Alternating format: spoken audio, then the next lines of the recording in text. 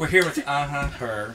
And for anyone who's watching this and is new to you guys, the name of the band comes after the PJ Harvey record, correct? Yes, correct. And was it an obsession with that artist? Or Not just... at all. It was out of sheer panic. Yeah, not that we're not fans of hers. No, we by are. the way, but we were a three-piece girl act at the time, and it just seemed to fit. And we spent about 4 weeks looking for a name. None of us could agree on a name, and that was kind of the first one that came along that fit us, and also we all liked. Yeah. I'm very curious about your working relationship together, because the two of you have a lot going on. And it seems like getting together to make a record is complicated. Somewhat, yes. With acting and with playing and touring with other artists. Tell us how you pull it off and what else you guys do and why it would be complicated. I mean, I think in the past it was more complicated when she was... the show, The L Word, has been over for about 2 years now, right? So this is, with Nocturne's our new record, it's the first time we've had the opportunity to kind of be in one city together.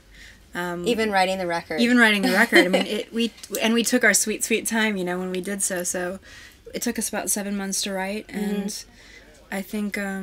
you know, but coincidentally, you left as soon as I was done shooting my show. She got a tour with Adam Lambert, so it was sort of like, you know, of course I had to give her the leeway to like do what she wanted to do too, even though I didn't want her to go. I was like, of course you should. But so then Cam left for about a year touring, and then we came back, wrote the record, and it took a while to release it. What's changed the most about both of you your working relationship since you paired up back in 2007, as I believe when you first started together, but what's changed the most?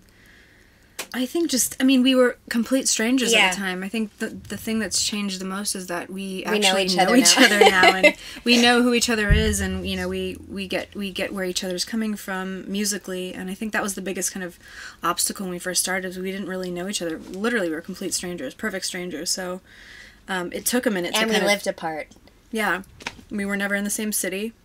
Her style is very different from mine. I come from a kind of producer, electronic world, and she comes from a very organic, pop rock, a more alt girl, singer-songwriter world. Which one of those wins out more often in a head-to-head debate? Well, I would say Cam's because she, you know, produces and also, you know. You have the final say, right? I mean, I wouldn't say that, but Let's not push it. I have my hands further in it. The control runs deeper with her because she's actually controlling, you know, the sound.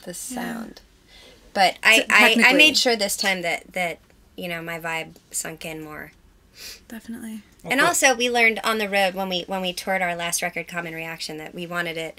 After touring that record, we realized that people it had this sort of shoegazy thing going on at the shows where everyone was like, you know, they would stare and they would watch, and we wanted it to be a little more energetic this time around. So we wanted to make, you know, it's the rock record that I've been missing for a while, you know, the gishes and the, you know, melancholy and the infinite sadness of those records that I miss, you know, in a way where rock is a different thing now, and I wanted to kind of almost pay homage to it, by making a record that kind of, that's what influenced me when I was growing up, was, you know, those records, you know, the OK Computers and that kind of stuff, a wall of guitar sound, so I kind of wanted to make that kind of album.